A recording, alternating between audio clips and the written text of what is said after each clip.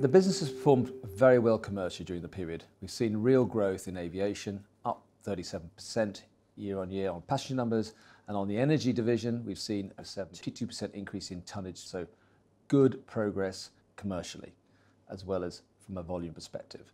Underlying EBITDA from both operating divisions is also up year on year, so we're very pleased with the progress and we're set for continued growth. The aviation division comprises of Stobart Air, which we've seen some good progress with passenger numbers increasing. We have an aviation services business, which has landed a new contract at London Stansted with EasyJet. But of course, the jewel in the crown is our London Airport, London Southend. We've seen passenger numbers increase year on year by 37%. We've been growing our relationship with EasyJet. They've put an additional aircraft in, more routes, so we've seen some more growth there. We've also secured Ryanair for next year as a partner, and we expect them to deliver circa about 1 million passengers with some more planes. So for next year, it's going to be circa around 2.5 million passengers. Plus, we're in dialogue with other airlines now around the whole London capacity, and why London Southend, with their massive catchment area, is a good place to operate. Of course, it's not only about volume, it's also about the bottom line. We've seen a real improvement in per passenger's EBITDA. We've invested with the restaurant group with some new brands in the airport, Costa, Giraffe. We're going to have a new gastro pub there. So good progress commercially, as well as we've seen some improvements in the car parking conversions and also on the train station.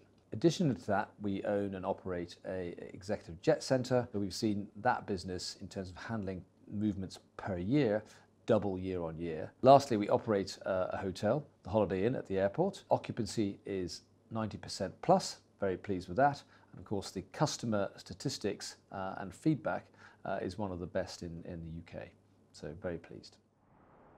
The energy division is UK's leading biomass provider. Good progress, volumes up 72% year on year. We have a target of 3 million tonnes by 2022. We've got long-term contracts with 6 big plants for 2 million tonnes, and we're seeing volumes increase as those plants come online. We expect that to continue over the next few years. We also see an improvement on the bottom line. EBITDA per tonne is improving, primarily due to tight cost control, good management, and investment into leading IT systems. So together, foundations for growth now set, and you're now seeing not only the volume coming through, but obviously the bottom line. The rail and civils business has played a really important part in creating the foundations of infrastructure to grow energy and aviation. We also have third-party work with Network Rail as a second-tier provider, and they're continuing to grow that business. We've also strengthened the management team by appointing a new finance director and a new commercial director, and we expect that business to continue to add value. Stobart is in a very strong commercial position.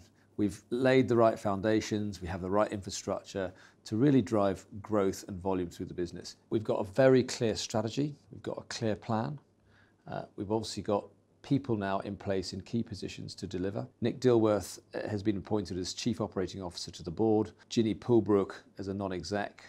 We've also have a new interim CFO, Michael Williamson, and an interim HRD, Angela Smith. On the aviation side, clearly we've got a target of 5 million passengers by 2022, made some really good progress.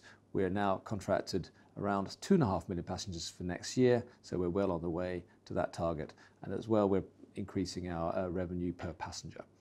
On the energy side, we've got a target of 3 million tonnes by 2022. We've got long-term contracts for 2 million tonnes. On the bottom line, we're seeing the EBITDA per tonne increase year on year.